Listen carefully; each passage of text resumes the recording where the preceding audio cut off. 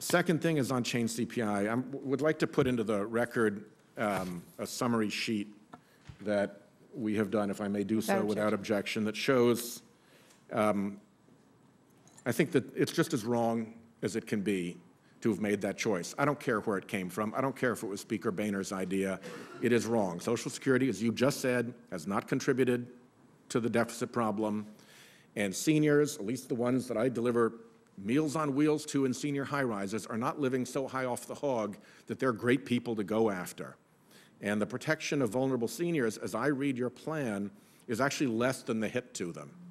They end up still negative, even at 85 years old, because by the time they get the 5% hit, 5% benefit, they're getting a 6.5% hit.